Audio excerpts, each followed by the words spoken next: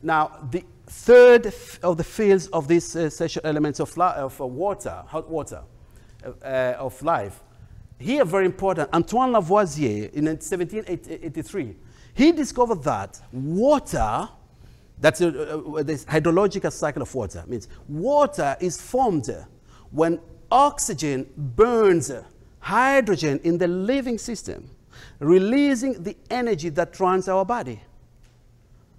So you can imagine, so put in a fraction, you realize that oxygen plus energy plus hydrogen makes water. Very simple. So I do it in a reverse way. Hydrogen and oxygen in water, they are split by energy, the hydrological cycle. Very simple. We can correlate that with the amniotic fluid. When the baby, the fetal development, it has to be hot water because that's the only way to secure the baby to have the fields, the four essential elements.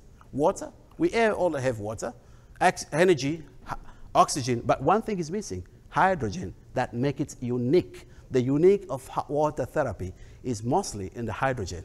Can hot water be, because I've read that you can boil the water once, but you never boil it twice, because it breaks down the structure and you have to re-boil fresh water, is that correct?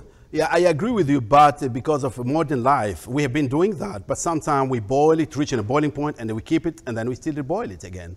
And we didn't find any, based on our personal experience, we didn't find any complication. Yeah, because I know there were many controversy about losing its minerals and so on, the water when you reboil it. But I didn't find anything. We use, as you can see, that's at home we use that one, the boiler, because that's so easy because the whole family use hot water, and we maintain with a specific temperature, we regulate with that thermostat, and that's it. I mean, all the time it's hot. So sometimes we may put it in the boiling time, and we return to the normal temperature, and we use. And we use, by the way, we use here, we use the tap water, filter water. We just use a filter for 1 year.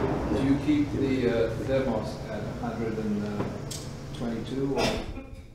Because the heater is on the bottom. So we don't. We make sure that it's more. Higher than the 50 degree, which is more than 122 Fahrenheit. So we keep like 144. But sometimes because we go out, we use our tumbler.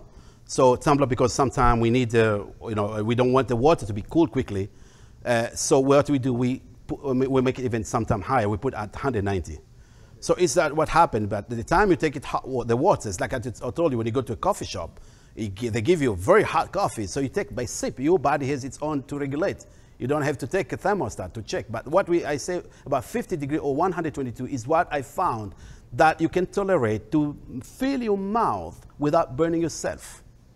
With the hot coffee, you take a sip. You don't fill your mouth. That's too hot. That's more than 122.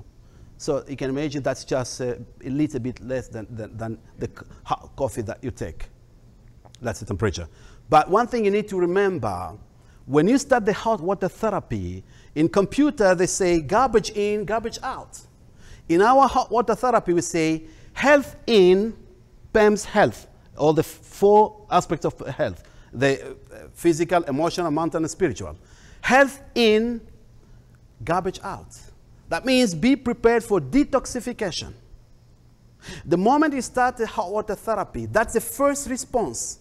Your subconscious start to understand your innate abilities to start to regulate by trying first is to cleanse those toxic that accumulated in a long time. So you need to be happy because you have health in, but what happened? You have garbage out. You have been taking just water, toxic, non-toxic, natural. That's something that we need every day. It's known to be the matrix of all life. But the temperature, nothing to worry. But what is that? You can see the difference. When you start the hot water therapy or starting the just water therapy, you can see immediately how does your body start to respond. That's good news. All this fat accumulated, those cause cholesterol, blockage, and all this may cause problem with your cardiovascular diseases. All these complications affecting your metabolism.